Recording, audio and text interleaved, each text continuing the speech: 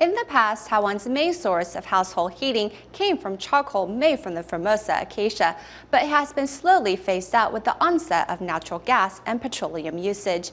Nowadays, the charcoal has found a new audience among the artistic community.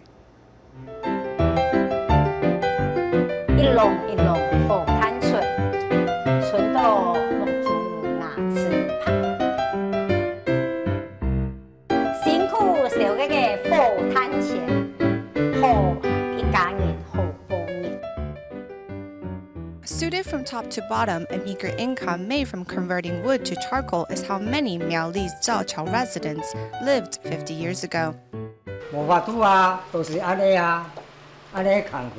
That's how it is, this line of work.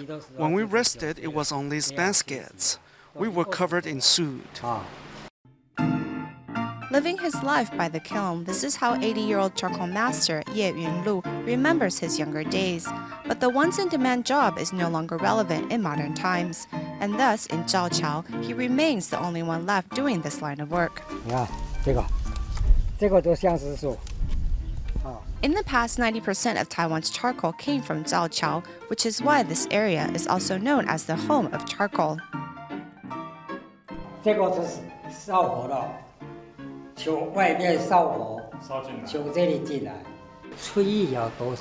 There was about some 18,000 kilograms of charcoal in one kiln.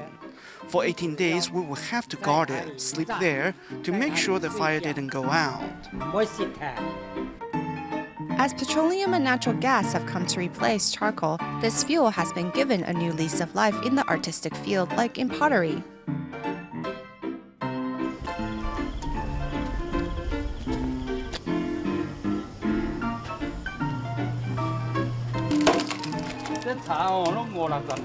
This wood is about 50 or 60 years old. We select the Formosa acacia because it's naturally a good burning agent. First of all, it sustains the fire well. Another is that there is more oil content in the wood, so when burned, the range of colors is broader. Because of the Formosa acacia's oxidation properties, the colors will range from gold to jade green, very much like the farm fields in Yuanli in harvest time, where we see a field of gold with a hint of green. Working with mediums tied to Taiwan as selective for its hard surface yet delicate features, charcoal artists have found the Formosa acacia to be a good medium to present their talents. Charcoal is difficult to sculpt. It's not like working with wood. When charcoal falls, it breaks, so of course there is a certain level of difficulty. Come May and June each year, the blooming Formosa acacia colors the mountain ranges in golden yellow. Witnessing such scenery is really a gift from the heavens. In terms of flowers, we know chamomile and jasmine flowers are good for antioxidant tea.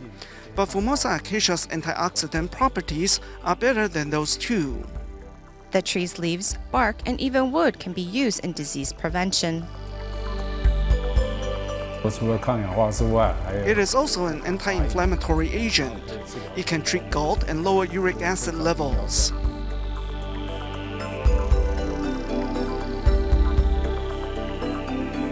Overall, the Formosa acacia is not a fancy tree, but the value of the tree lies in the diversity of its parts.